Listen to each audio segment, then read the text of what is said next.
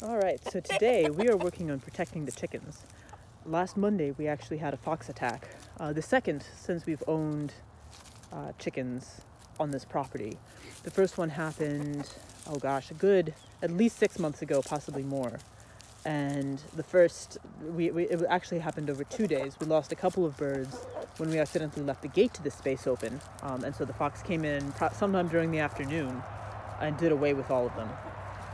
Not all of our flock, but a number of birds. All we found was feathers. And then the next day, even though the gate was closed, we found that a couple more birds had disappeared. And so at that point, we knew that we had a problem with what we had at the time, which was a very sturdy coop and run that they stay in at night. But during the day, they had just 4-foot field fencing that you can see all along the perimeter. And that was not enough to keep what we think was probably a fox, just based on the fact that all we found were feathers. Was not enough to keep the fox at bay. So I put a single strand of electric wire hooked up to a 2-mile power, so sort of the smallest, cheapest solar-powered electric fence controller. And that seemed to work for about 6 months, maybe more, until last Monday when we, sometime in the morning, over the course of about an hour and a half, which was the time between when their coop automatically opens up and when I came out to actually feed and water them.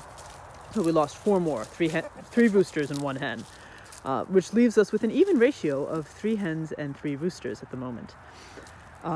We are allowing the hens that go broody to hatch out some of their eggs, or some of the eggs we put under them. So, of course, we have a lot of roosters at the moment. We're going to even that out with some pullets this spring, and at some point we might have to consider culling some of the flock if it turns out that the roosters are not healthy for the community as a whole here. But in order to protect from future fox attacks, because I really don't want to lose any more of these birds to any kind of predator, really, but when they're under your protection, it's always hard to lose any of them. So I'm going to be adding some strands of wire above the electrified wire, so you can see they're wrapped around here, so those are not electrified.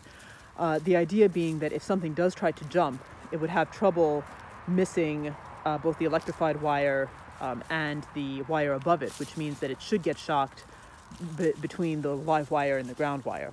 And those will go up all the way to 5 to 6 feet here. So we're hoping that that'll be enough to really keep the fox from jumping over. In addition to that, I'll be stringing